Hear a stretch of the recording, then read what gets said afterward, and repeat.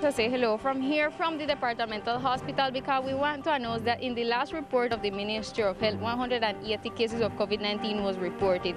This is the highest figure that ever been reported since the pandemic started in the island. With this number, we reach a total of 5,187 cases reported in the department. However, we want to announce through the Secretariat, the Health Secretariat of our island, they report 298 active cases of all them who were presented since the pandemic began. We also talked to the Health Secretariat, Julian Davis, who told us what is the occupancy of the ICU COVID, whether right here by the departmental hospital. For today, Tuesday, May 25th, we have a COVID ICU occupancy of 82%. We have 14 beds occupied out of 17. We have 25 people hospitalized on the third floor in the middle of this sustained peak that we have had in the department.